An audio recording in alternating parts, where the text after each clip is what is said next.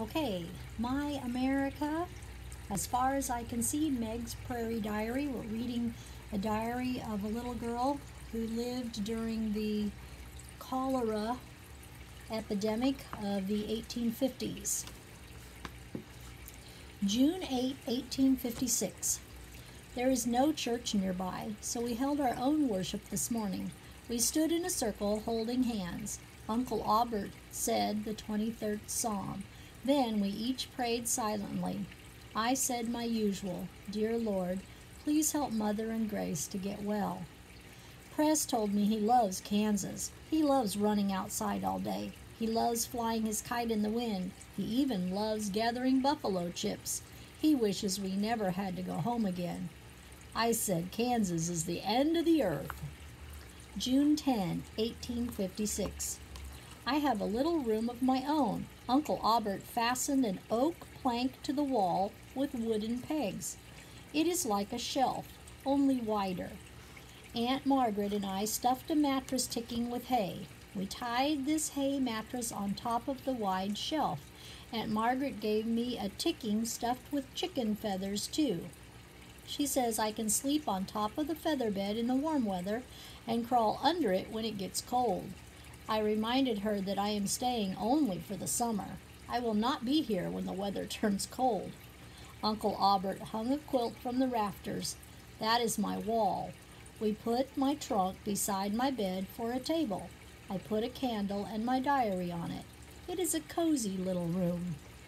June 11, 1856. I awoke in the night to yellow eyes staring at me. I screamed. The eyes vanished. Aunt Margaret came running. A wolf was here, I cried. Aunt Margaret reached under my bed. She picked up a gray cat. Here is your wolf, she said. The cat's name is Mouser. I stroked her, and she purred like the engine of the Kansas Hopeful. Press, Charlie, and John followed me around all day today, howling like wolves. At last, George made them stop their teasing. George is serious and a good helper to his father, but Charlie and John are as wild as Press.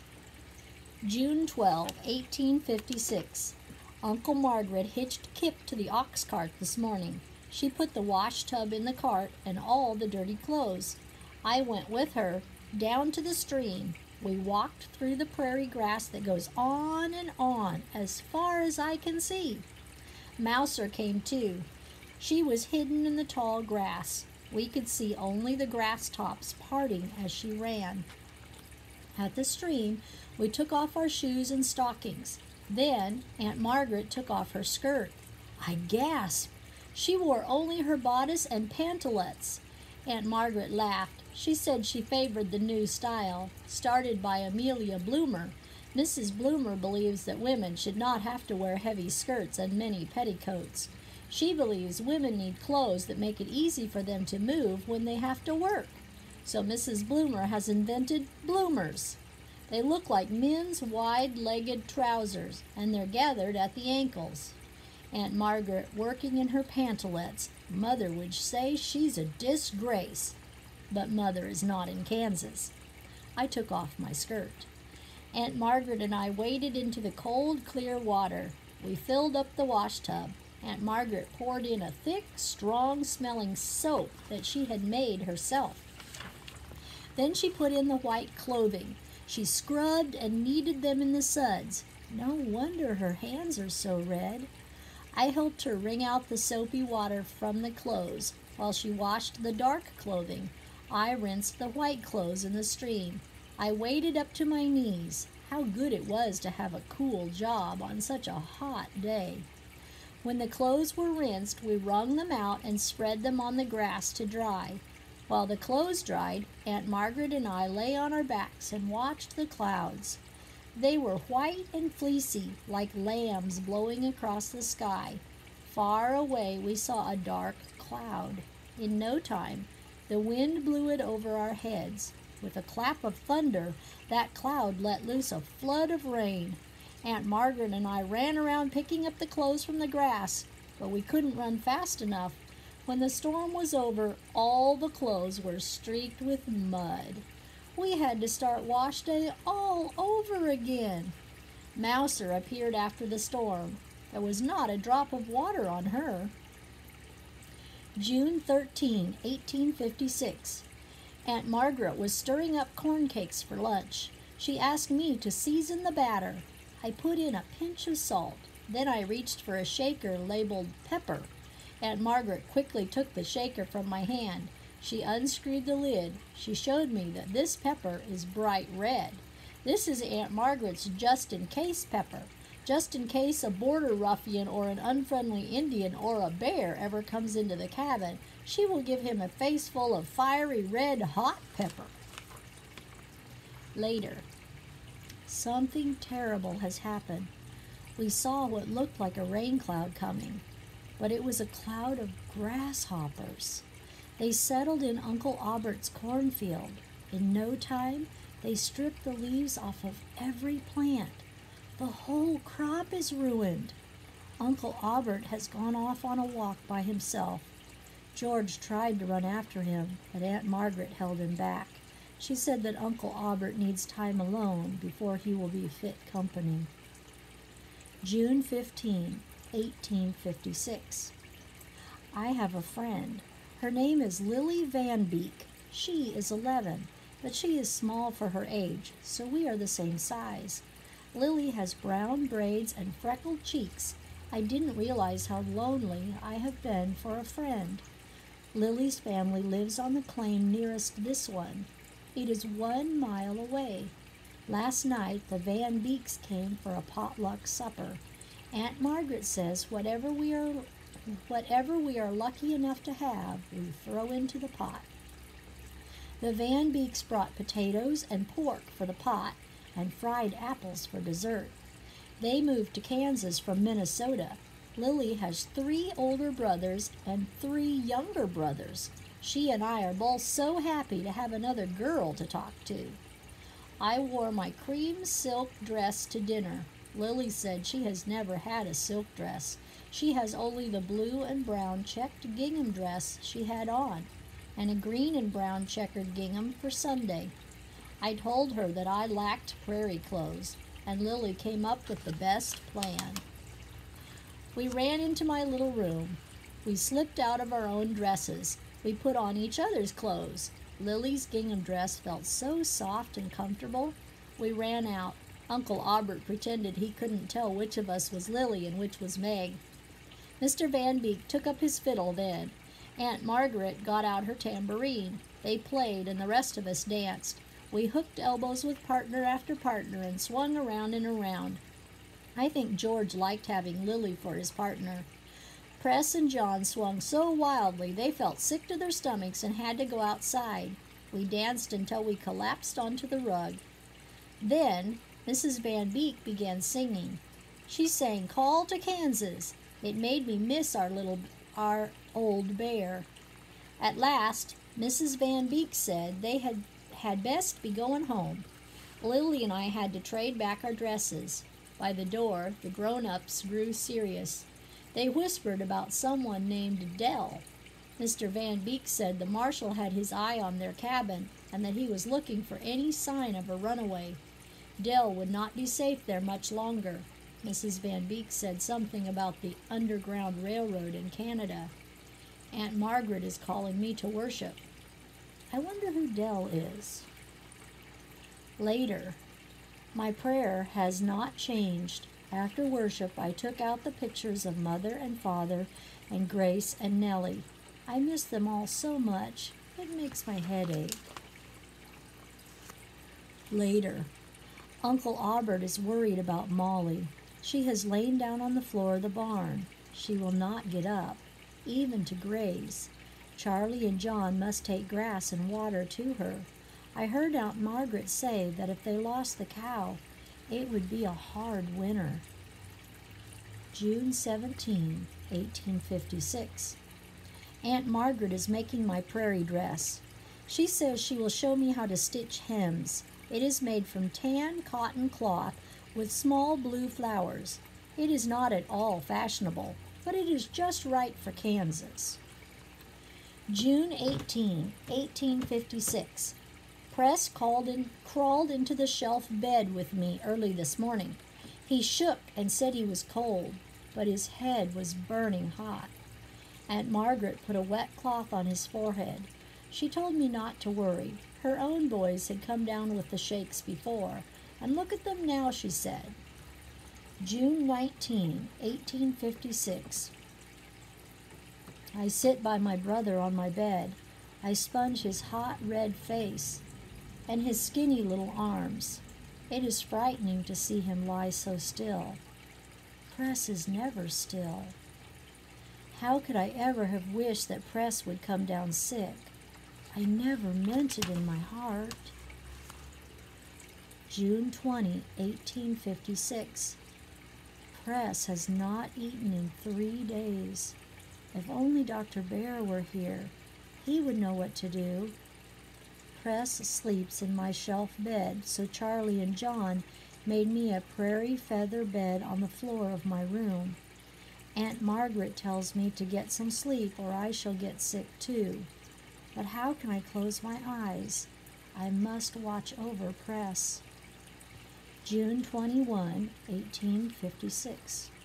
Uncle Aubert brought home a letter from Father, but it was the letter he wrote a month ago, before Press and I left St. Louis. Uncle Aubert says, the fighting around Lawrence makes the mail service unpredictable. Later, Preston thrashes around so. The bed ticking is soaking wet.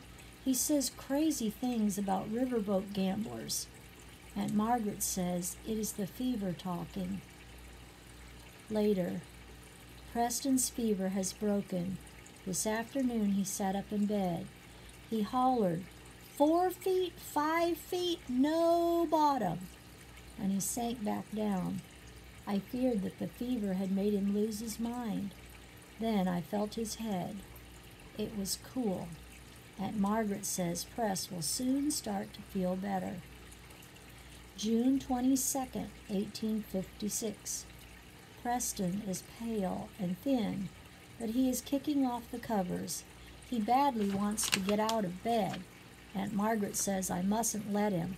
I am so thankful he's better. More good news. Molly has given birth to twins. Both calves are healthy and drinking Molly's milk. We worshiped longer than usual today. We had much to be thankful for. June 25, 1856. Late last night there was a knock on the door. It was Theo Van Beek, Lily's oldest brother. Theo said now the marshal has a posse with him. The men ride by their cabin. They speak loudly so the Van Beeks can hear them. They talk about a man who wants his property back. Theo said he made sure he was not seen coming to our cabin. He asked if Dell might stay with us until the Underground Railroad comes for her. Aunt Margaret and Uncle Aubert both said yes. Theo asked if they knew the punishment for hiding a runaway slave. Uncle Aubert nodded.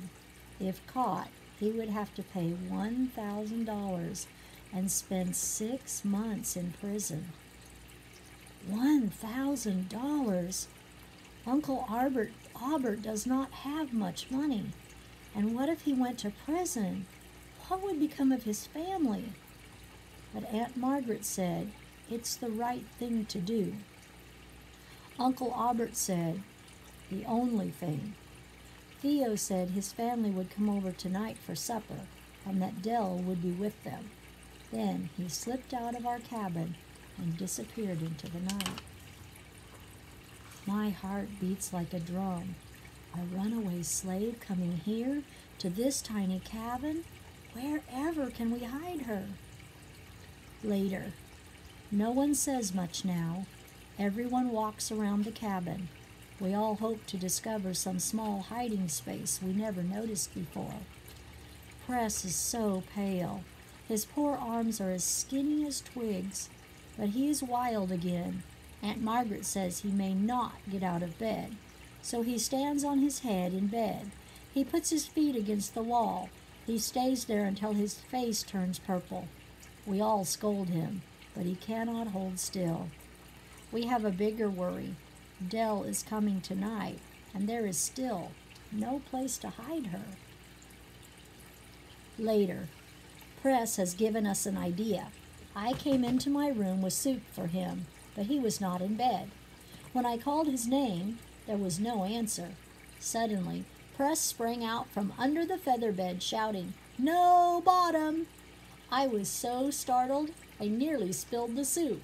Then I thought, if Press can disappear under the feather bed. Later, the Van Beeks came for supper in the pouring rain. There are so many of them. They knew the marshal would not notice one extra passenger in the wagon. They were all bundled up against the rain. The whole family came into our cabin together in a bunch. Then they stepped apart, and there was Dell. She wore a man's hat. A scarf was wound around her throat and covered half of her face. She had on a long-sleeved man's shirt, gloves, trousers, and boots. She took off her hat and unwound her scarf. I saw that she was not very big, and that she had a deep scar on her forehead. Quickly, Aunt Margaret took Dell into my little room. She explained the plan, how if the marshal came, Dell could hide between the straw mattress and the feather bed, how Press would play sick, how he would lie on top of the feather bed, covered in quilts. Dell nodded. She smiled at Press. She said she hoped he would not mind a lump in his bed. Press bounced on the bed. He said he liked lumps. I scolded Press for bouncing. I said that this was not a game. This was the most important thing he would ever do, that if the marshal came, he must pretend to be asleep and not move a single muscle. Press said he understood, but he bounced as he said it. Then Dell sat down on my trunk. She said if the marshal came, she knew Press would do just fine. Press nodded, but he kept on bouncing. We had our potluck supper. Dell said she wanted to stay in my room and keep Press company, so Lily and I took a plate to her. Then the rest of us ate and sang and danced. If the marshal and his posse looked in through the windows, they would have seen only two families having fun. One by one, the Van Beeks slipped into my room to say goodbye to Dell. Lily cried when she hugged her. Then the Van Beeks left our cabin, all in a bunch again. Now the house is quiet. The dishes are done. I have split my prairie feather bed in two. I am sleeping on one half. Dell is next to me on the other. Uncle Aubert says he and George will take turns keeping watch through the night. I am about to blow out my candle. What will this night bring?